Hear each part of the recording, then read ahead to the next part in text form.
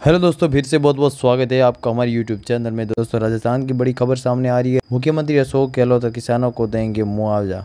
दोस्तों, खबर सुनने से पहले अगर आपने हमारे चैनल को अभी तक सब्सक्राइब नहीं किया है तो सब्सक्राइब जरूर कर दीजिए ताकि लेटेस्ट खबरों की वीडियो आप पाएं सबसे पहले। पाकिस्तान से आती हैं टिड्डी, यहाँ किसानों की करोड़ों रुपए की फसलें खराब। मुख्यमंत्री अशोक गहलोत ने सोमवार को बाड़मेर जिले के घनौर क्षेत्र में टिड्डी प्रभावित क्षेत्र का दौरा किया। किसानों ने गहलोत को बताया कि लाखों करोड़ों की संख्या में आई टिड्डी उनकी फसल सट कर चुकी है।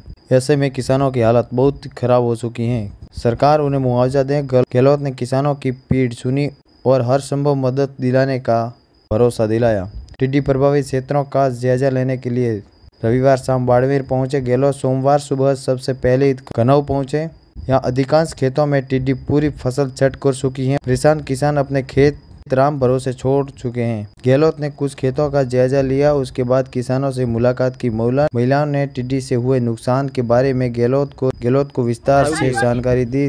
किसानों ने गहलोत को बताया कि जुलाई से सबसे पहले टिड्डी मामला हुआ था। उस समय टिड्डी सारी फसल खा गई थी। अब एक बार फिर टिड्डियों के बड़े समूह ने हमला बोल दिया। गहलोत जालोर जिले के छाछोर क्षेत्र में टिड्डी प्रभावित क्षेत्र का जायजा लेने निकले। छाछोर से गहलोत जैसलमेर जिले के रामगढ़ का भी दौरा करेंगे। किसानों की मांग है कि मुख्यमंत्री फसल बर्बादी का मुआवजा दिलाए। सीजन में एक किसान को 8-10 लाख रुपए की फसल खराब हुई है। पीएम फसल बीमा में टिड्डी जैसी आपदा को शामिल करने की मांग की गई है ताकि इंश्योरेंस करने पर किसानों की फसल कवर हो सके।